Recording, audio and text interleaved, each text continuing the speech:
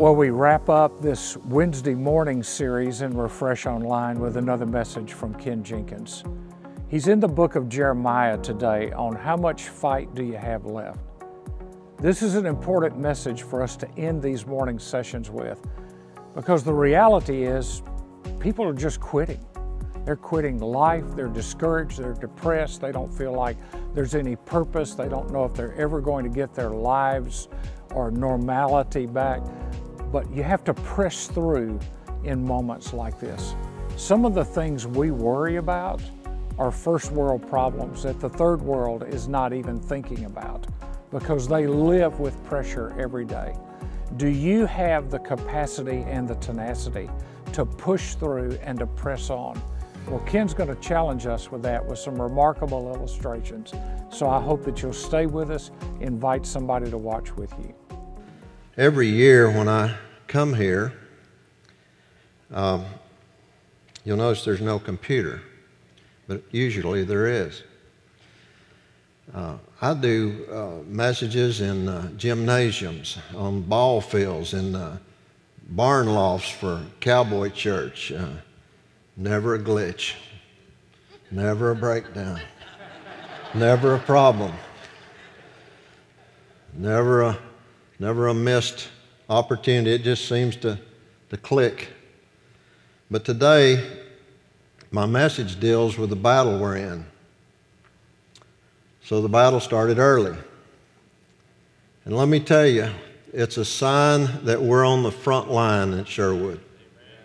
The front line of the battle. And my message today deals with how much fight do you and I have left. It's not my intent to come through as Dr. Thunderbolt, as Vance Havner used to say, but I'm greatly concerned with where we are as a nation, where we are as a church, and where we are as individuals. It's been a tremendous burden on me for years, but it has really come to a peak in my life to where it's always just a daily concern of the times we live in, and I know that's your concern as well. The church has never been in a neutral position. Followers of Christ have never been in a position where we could walk comfortably and not be aware and alert to the battle that rages around us. Our very theme for this meeting is not a complacent theme or meant to sound good. To awake my soul is, to me, is a prayer and a plea to God. When our soul is awakened, we know that we have a keen sensitivity and an openness to the Holy Spirit. We cry out. And when we cry out, we're brought to a greater awareness of who we are in Christ and who Christ is in our life and what we're called to be as men and women. Our fervent prayer to God, Lord, awaken us, can result in a powerful and yet a very personal move of God in each of our lives. Awakening is our prayer, it's our heart's desire. So I come to say that, and that I'm very concerned that it may be not only past time for us to wake up, but it could be the last time. It's time for us to wake fully to God. Most of my years on this earth, God's allowed me to see Him and the things that He made. As Romans 1:20 says, to recognize His invisible attributes and hidden characteristics through the things that He's made. It comes with great excitement and joy at times, but it always comes with deep conviction that I see illustrations of God and His creation. The title that you see was chosen after much time in prayer, much time in God's Word. I'll explain later why I was prompted to use cats for our conversation. I have a reason for looking that direction, as you'll see shortly, but not everyone likes cats, but I'll explain that just a little bit later. But let me tell you a little about the photograph you're seeing. This photograph was taken several years ago, and I was walking up a rocky ridge with a friend out in Montana. His dog was on a leash, and all of a sudden the dog began to growl and pull frantically at that leash, so the fella held him back and kept him quiet. We could hear in the distance that there was a deep growl that echoed down through the rocks. You could multiply the purr of a cat by about 500 times and add a little bit of unpleasant discontent, and you can better imagine the sound we heard. I scanned the ridge with my binoculars, and I finally saw that mountain lion laying in the boulders. My friend was getting very anxious.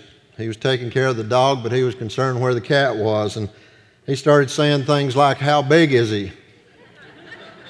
And then he said, "Does he look mad?" And I was looking through the binoculars, and I remember saying this to him. I said, "You know, I really can't tell.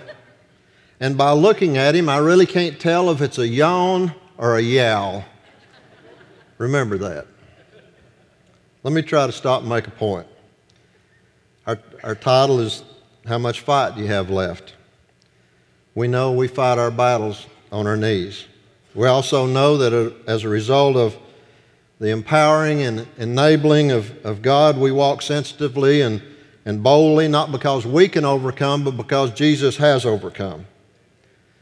We encounter the enemy and confront our battles after we put on the whole armor of God. But the fact is, we're constantly in a battle. Quite often we talk with fellow believers about how shaken we are, the condition of the world, and what we hear on the nightly news or daily news. We rant and rave about what we see wrong in the world and where we want the church to be in the midst of all this mess, as we call it at times. We seem to have solid answers for what the country needs to do to get back in a right relationship with God. We seem to have solutions for most everything. We use strong words, and we have the posture of a lion at times. If you listen closely, you'd think we have everything figured out if the world would just do what we suggest. And we do have many answers if we're standing on the Word of God, but truly, the only plan is God's plan, and He gives us our part one step at a time. The only course of action is to obey Him, to trust Him, to follow His lead, to leave the results to God's divine plan. And a huge part of obedience is responding to God's commands. And those include, number 1, waking up. Number 2, always looking up. Number 3, standing up for the truth, no matter the cost. And number 4, facing up to the challenges that constantly confront us. But you know, much of our conversation reveals that we've reversed the order. We try to face up to challenges before we wake up to God's leading. We stand up for the truth, hoping the cost is minimal before we look up for wisdom. To match the illustration of this cat, as the world looks on and listens, they can't tell if it's a yawn or a yowl. I want to take an illustration out of God's Word. I'm just going to be honest with you so you don't think I've lost it or become an umpire at a baseball game. I'm going to be raising my hand a lot, and if I'm praising the Lord, don't change the slide too quick, but it's really just to signal them to change the slide, because that's exactly what we're going to be doing. I was supposed to have a clicker. I forgot that too. It's floating here somewhere. God will have His way, and this will be a great day. But I want you to turn with me in Jeremiah 46. And you say, well, that's an unusual place to go. But I want to look at this text, and I want to look at it as one of the many times in Scripture where God's people try to fill their own needs without following God's lead, and God interrupts, God intervenes to stop His people. And there's some great parallels here, I believe. So turn with me in the 46th chapter of Jeremiah. Let's read some verses that we may or may not be familiar with and draw some lessons from this if we could. So in verse 27, But as for you, O Jacob, my servant, do not fear, nor be dismayed, O Israel. For see, I am going to save you from afar, and your descendants from the land of their captivity, and Jacob will return and be undisturbed and secure, with no one making him tremble. O Jacob, my servant, do not fear, declares the Lord, for I am with you, for I will make a full end of all the nations where I have driven you. And this is important. Yet I will not make a full end of you, and I will correct you properly, and by no means leave you unpunished. Father in heaven, this is your word. And Lord, I was led to this word, and Father, it's all important from the first syllable to the last we read. And God, I just pray that you'll make it clear how this applies to what we're saying today, Lord. And as we look at these images, God, it's what you made and it's what you said, so use it for your glory, Lord, and put your words in my mouth, and we'll thank you, Lord, for all of it in Jesus' name. Amen. I want to build some groundwork. As always, I believe there are many parallels to the modern church here. Battle lines have been drawn. Here we see the Jewish remnant after the fall of Jerusalem. We see men and women, quite like men and women today, trying to fix things, depend on many sources without seeking the Lord or listening to God's Word. There's a continuing sinful behavior. Though God has intervened harshly, people are still bent on having their own way. The armies of Egypt have lined up along the Euphrates River. And Jeremiah, in his God-given ability, knows what this means. God's about to move in a mighty way. It would seem in our day that God is about to move in a mighty way based on what we see and how God's moved before. But it's all in God's time and according to His plan. It must have broken Jeremiah's heart to see God's people following after deceitful and hypocritical rulers, even ones professing to be loyal followers, followed after men. They preferred the showy leader who seemed to have all the answers over the Word of God spoken by a humble prophet. You know, whether then or now, we can never expect God's blessing to come from godless men.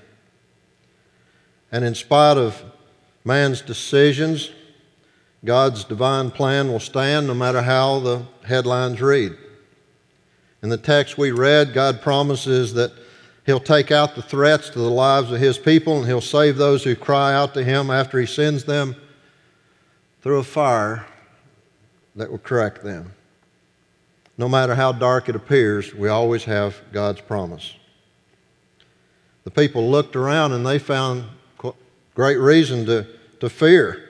First of all, there was trouble in their face. Right before them, there was trouble and threats. Second reason they had to fear was that there was an anticipation of being punished because they sinned yet more. After all their bad choices, they chose what and who they would follow. And then one day they looked around, and those influences and those people they had followed and sought relief from and sought pleasure from and deserted them. The Bible says, all thy lovers have forsaken thee. That always happens when we listen to the wrong voice. God allows a wandering soul in many cases to face dark trouble alone.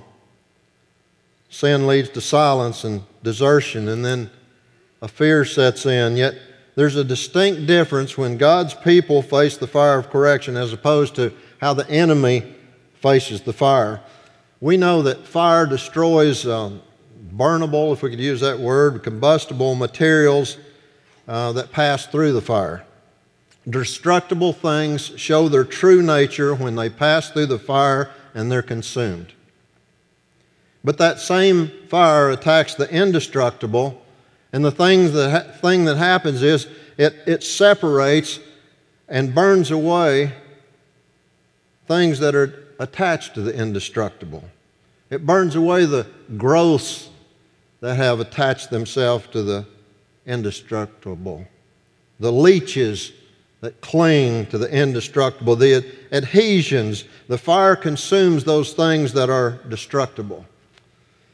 And God intends for us to be able to say, I will not be destroyed in the furnace of my trials, and I won't go to pieces like others do.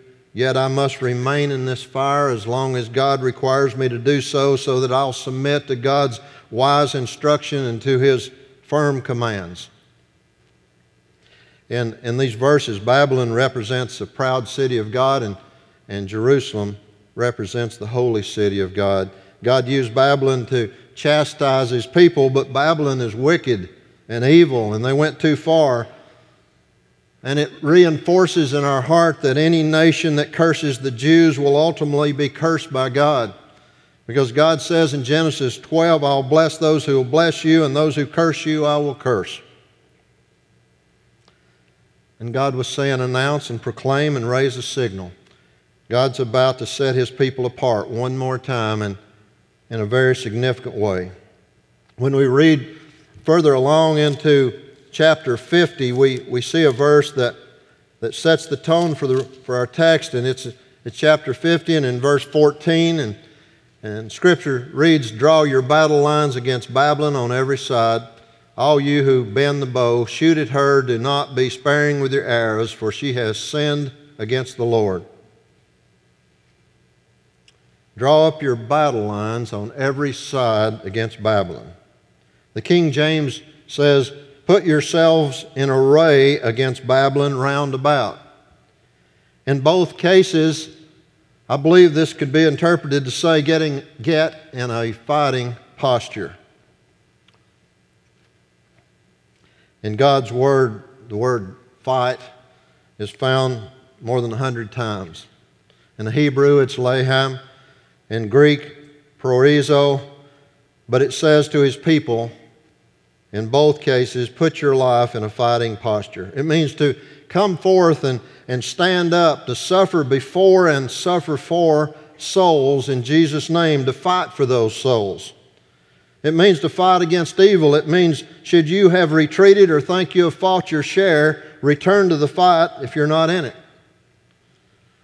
We could meet this morning and as if this is just one more gathering, as though we're fulfilling our duty to come together and ask God to encourage us. But I can tell you something, there are other meetings being held. As we greet and meet, there are meetings around the country, if not around the world, that are designed to undermine and suppress the Word of God and the principles that you and I stand for. They're in a fighting position to destroy the spread of the gospel, though it's a losing effort. However, when we look around and we go back to our original illustration, it's become very difficult to tell where the church is yawning or yowling. Because fight means to prevail against. It means to overcome, to wage war against sin in our own lives and around the world. We want to finish well. We want to fight the good fight.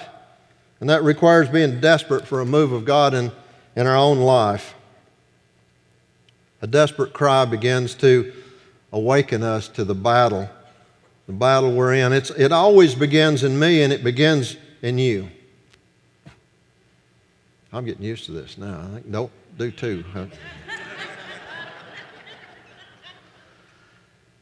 I ask myself this because every message we've heard deals with this in a sense. Could it be that when God calls us to bow down, we don't stay down long enough to get up in the power of God and to fight that good fight that we're called to fight? Today, the church continues to embrace easy words. And sometimes those easy words just justify our complacency. We say things like we're striving for, we're seeking, it's our desire to see God move. And yet we lack staying on our face until God breaks our heart and we're right with Him. And then getting up and rolling up our sleeves and getting back in the battle that we're called to fight. We need to go daily to the living water, humble ourselves and cry out to God for forgiveness for our lack of watchfulness. The enemy is taking more and more ground. Souls are perishing all around us. My mind often goes back to those life-saving stations in New England, specifically out on the coast of Cape Cod. The words of that station keeper are burned in my heart. I commented that they appeared to be so ready. Everything was so well equipped and well maintained. It seems like they're just ready to go out in a minute's notice and save the perishing. And I'll never forget that station keeper's words as he quickly and pleasantly replied, "Yes, we have everything that could ever be needed. Those boats are seaworthy and poised to react." He said, "Now the only thing is, we're just not in the life-saving business anymore." Not in the life-saving business. What business is there left when the world's dying without Jesus and we're comfortable in our pulpits and our pews to maintain the status quo? I believe status quo is just a temporary position that's poised for decline. When I was a kid, we used to invent our own games and toys, but we did have some roller skates, and we'd take a piece of plywood and put it up on a sawhorse and another one flat out from that on another sawhorse, and the object of the game was just, to get up some steam and get up that incline of plywood, and if you made it to the top, it was just smooth sailing. But can you imagine what happens when you hesitate in the midst of that climb, wearing roller skates on a steep incline trying to get to the top? That's maintaining the status quo. What business is there when God tells us to take up the battle? And yet men and women are drowning in worldliness and bombarded with false doctrine. We have stacks of life preservers, the gospel of Jesus Christ, and we can't pick one up and toss it in reach of a man or a woman or child. We stand in the powerhouse of God with unshakable word of God in our hand. Whether a pastor, a teacher, or a lay person, yet often we tread lightly and pick out and choose the things that tickle the ear instead of penetrate the heart. And we stand accountable for our lack of watchfulness. Vance Havner told of the church so well built you couldn't hear a sound from the outside. And that convicts our heart. And I think of the church so self-insulated that we can't hear the cries of the dying world from the inside. There's a battle raging. The hoofbeats are drawing near. Our time is fleeting. It's not me or you, but it's Jesus in us, and we must do all we are called to do in His strength. So that's a cat, Tom, Bill. That'd be a cat. I just want to tell you that why I chose, or part of the reason I chose the cat to illustrate several points today. I've had all kinds of creatures growing up. I'm still growing up. Recently, constantly, my wife would tell you, people just bring me things. I've had some respectable raccoons, some impossible possums, some frisky foxes, and multiplying rabbits. And through the years, I've had some great dogs. And I've had one super little cat. Now, I know guys tell me, even recently, I'm sorry, but I hate cats. You don't need to apologize to me. I don't even know exactly what that means. That statement might get you an audition with the Village People singing Macho Man, but I'm telling you.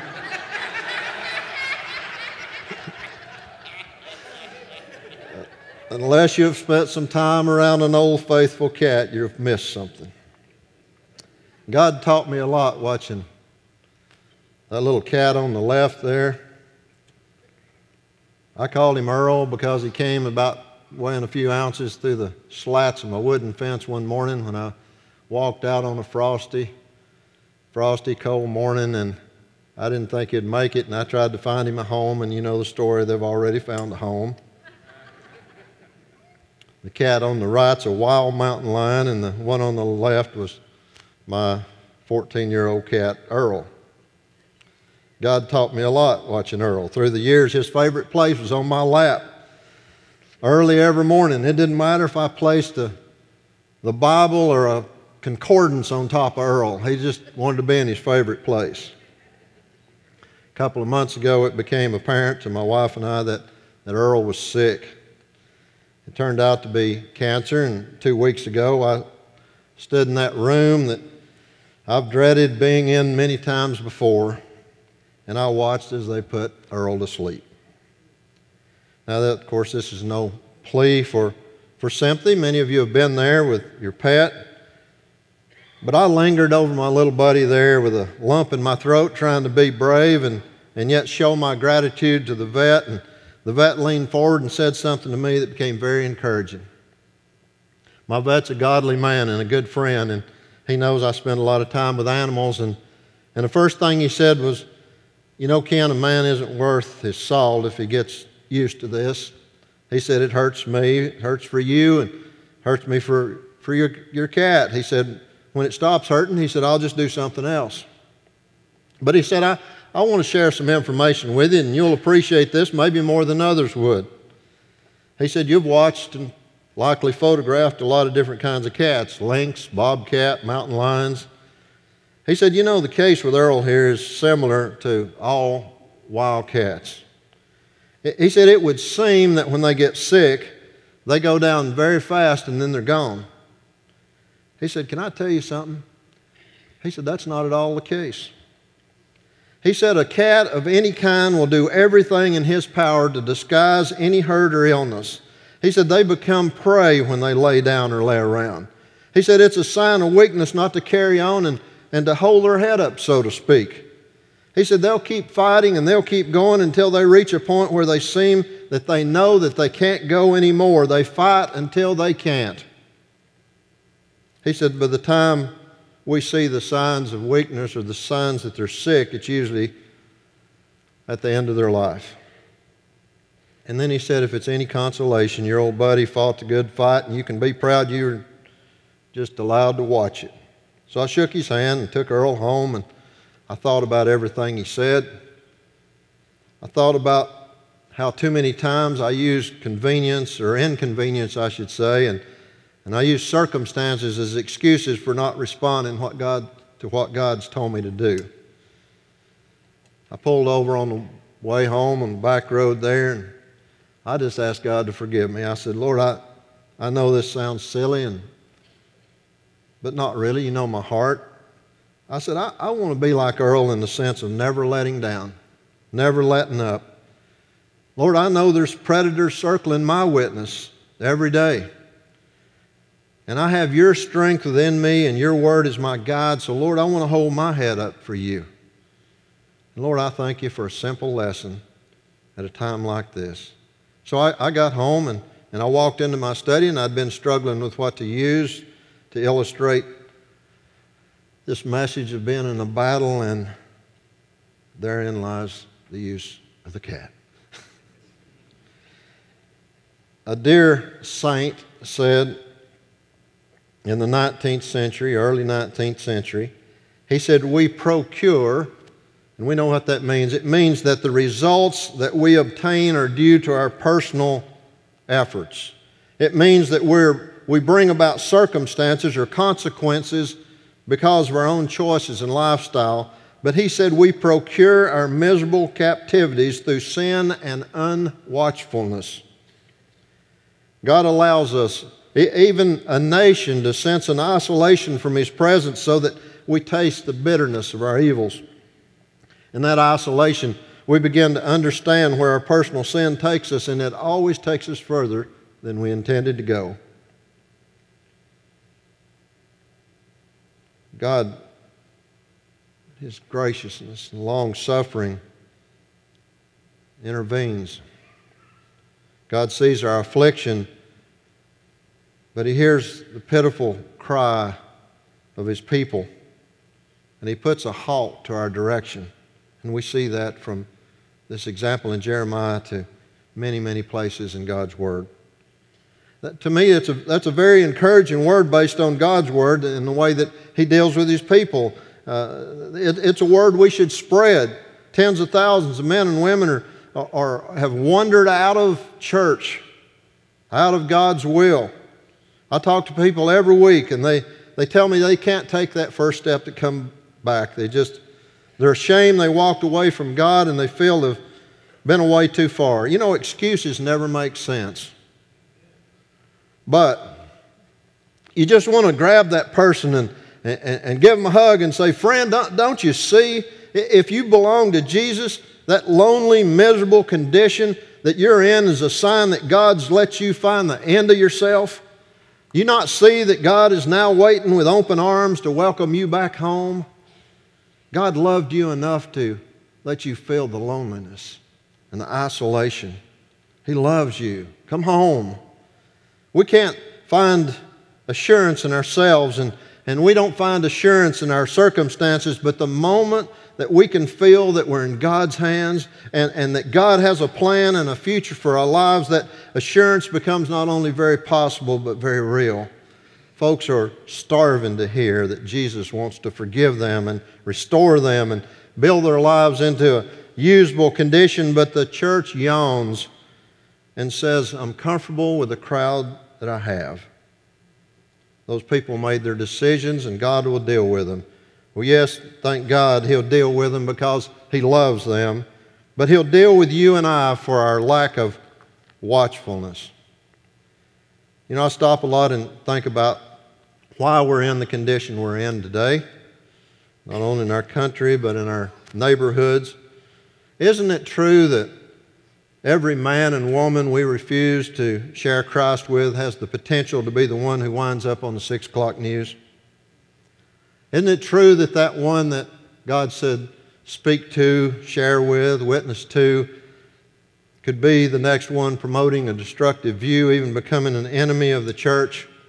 Unwatchfulness results in being surrounded by the enemy while we sleep. Last week, a friend of mine, we go all the way back to kindergarten, but this fella grew up in church, had a wonderful Christian family. His dad owned a corner drugstore. It was a place where everybody met after school. But Reese wandered for many years, and during his time of not paying attention, his daughter became involved in drugs and died last month from an overdose. Her death has devastated him, and he came running to Jesus in a most powerful way. Bill reminded me last night, he's one of these, I'm all in.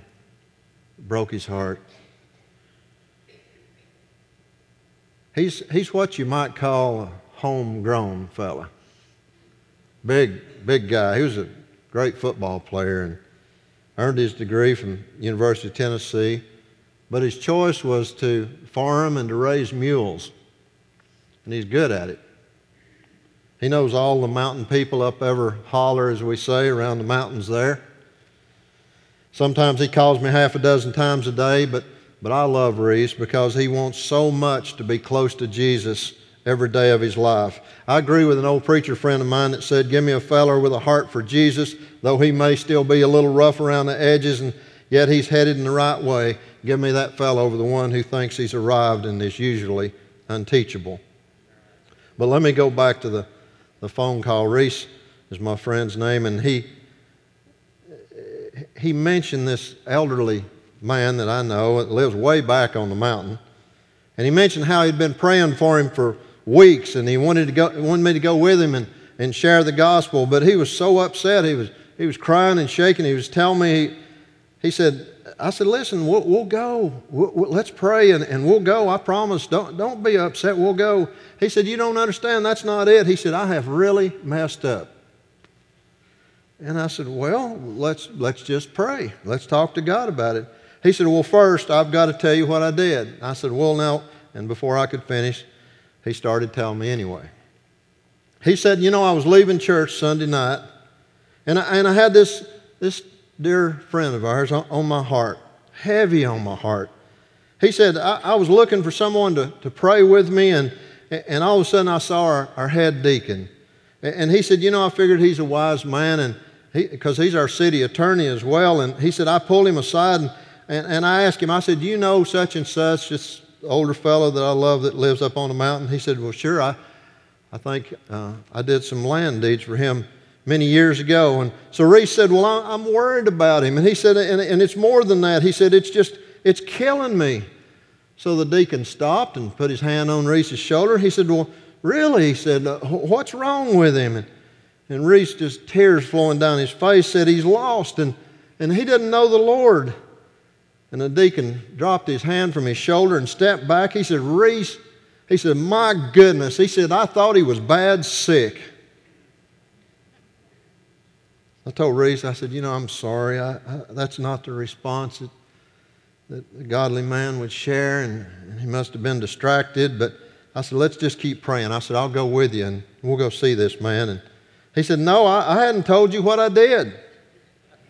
He said that hit me so hard that he wasn't burdened for this man. And he said, I grabbed that deacon and I got right in his face. And he said, I was holding on to him. And I said, so if this man had pneumonia, you'd be terribly concerned. But the fact that he's lost and he's dying and he's going to hell doesn't seem to bother you at all. Is that right?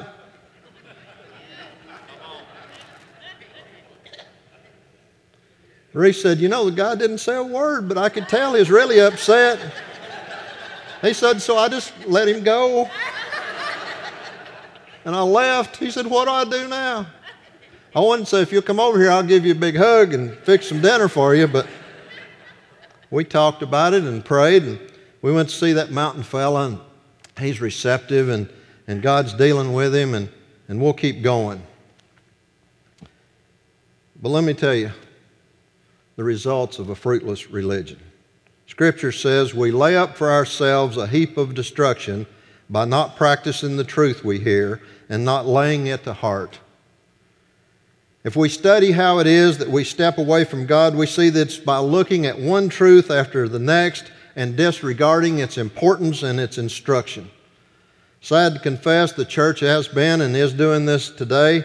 Essential things have become smaller things that we dabble in, considered by many as suggestions rather than commands. They're viewed as small things rather than the keys to a right relationship with God. The Bible calls that practice using trifles. We know what a trifle is. It's a thing considered of little value and little importance. To trifle is to flirt with, to tinker with. And the church is being led into that miserable captivity that old saint talked about by seeing God's Word as something that can be bent and interpreted to suit man's desire for a comfortable message. We can only seek God's truth as the treasure it is, and never as an everyday teaching without power. As we find ourselves along the New England coast again, in any small fishing village at this time of the year, docks would be clear and empty, not like you see, because this is prime lobster season.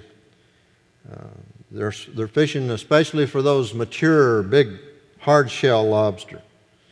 But as the water gets colder and the lobster move further out and become more difficult to catch, it's harder to trap them, and few people make the attempts. The weather's bad, and when that happens, the scene becomes more like the dock that you see here.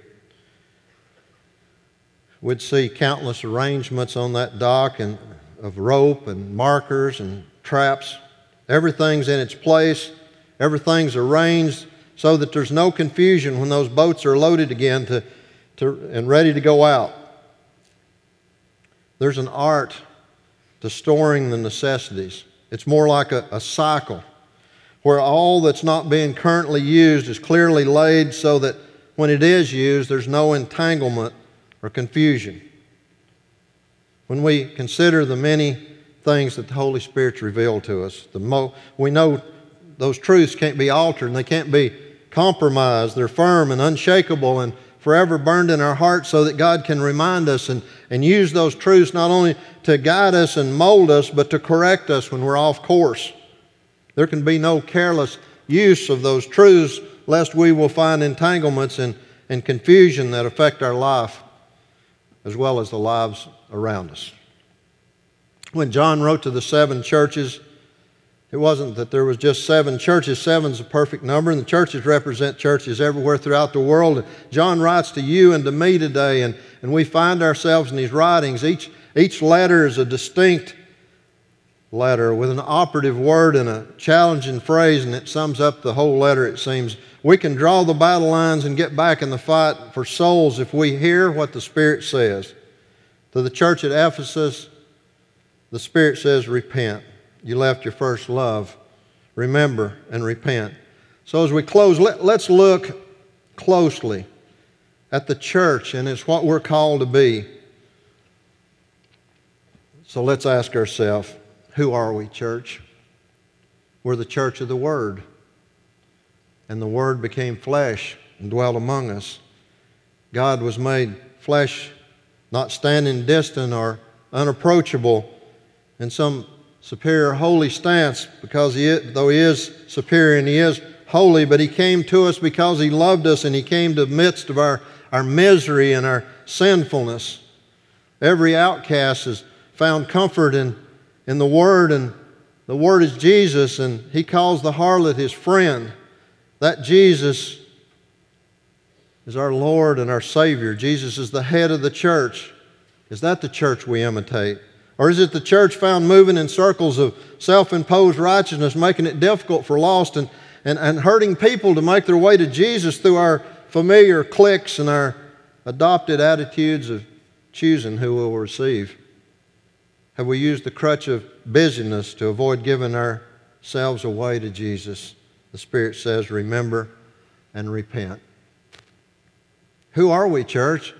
We're the church of the cross. That's not the cross of stained glass decoration or silver and gold jewelry. It's not the cross that's referred to during convenient times of the year for some sentimental reasons. We're the church of the cross of Jesus Christ, and that means total denial. We're the complete opposite of the world's scale of values, where self is blotted out and Jesus is everything. Is that the church we imitate? Are we easily affected by secular values and ideas of what constitutes prosperity and success and security? Does the world influence what we claim is important? Who are we, church? We're the church of the resurrection. We have the greatest, gladdest, best news that's ever shattered the ears of man. That news that takes the darkest night and turns it into the brightest day. We're the church that at one time went singing through the streets and around the world, despite fires of the martyrs. The good news was shouted and proclaimed. He's rise. He is risen. Hallelujah. Christ is risen. Is that the church we are? Or did we just shrink a little at the suggestions that we bear our souls for Christ, who gave His all for me and for you? We take hold of our faith so carefully composed that we rarely yawn, much less yowl, as the church becomes submerged in tedious routines. And the Spirit says, remember and repent. Who are we, church? Oh yes, we're the church of Pentecost, where men heard the mighty rushing wind and saw the fire fall, where they spoke a language that was clear as the wonderful power of Almighty God. The church of Pentecost, where all men were united in one accord and in one place, and they were welded and molded into such a fellowship that the world had never seen anything like it. A witness like that shakes the world, draws them to be a part of what Jesus is doing. Is that who we are? Do we walk unconcerned, uninterested in asking forgiveness or seeking reconciliation with our brother and sister?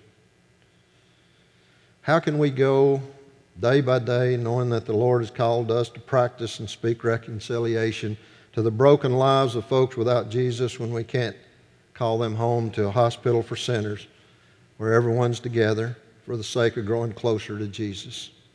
We'll always have problems and issues that must be dealt with scripturally, but we have great doctrines in common that preserve precious truth. We hold to beliefs that are miraculous, that are world-shattering. They're so incredible they dwarf anything that could keep us apart. There being no mistake when the church yowls for the truth of the gospel. And the church finds itself like this cat between two mountains. One place is the place we were, and the place ahead is the place God's calling us to, and it always takes the leap of faith. The word for shout in the Greek is ruah, or best put into practice, ruah. It means to split the ears with sound, to cry out loudly, to sound the alarm. Many places in the word shout is utilized before people rush onto the battlefield. Ruah was the cry that signaled the enemy was about to be engaged. So let me ask you the searching question. How much fight do we have left? Whittier wrote a poem, and in that poem, one line says, "Blow winds of God, awake and blow the mists of earth away. Shine, O light divine, and show how far and how wide we stray." Is it not time we came together, that we took a stand? Is it not time we embrace who we are as Christ and fall in love with Jesus so much that no matter the cost, we're willing to stay in the battle? Isn't it time we acknowledge that God created us in His image? He placed us where we are and teaches us what we need to know. Each of us would be unique, and we're different in many ways, but we recognize our differences, and even in denominations, in geographic location, and in race. It's not God's plan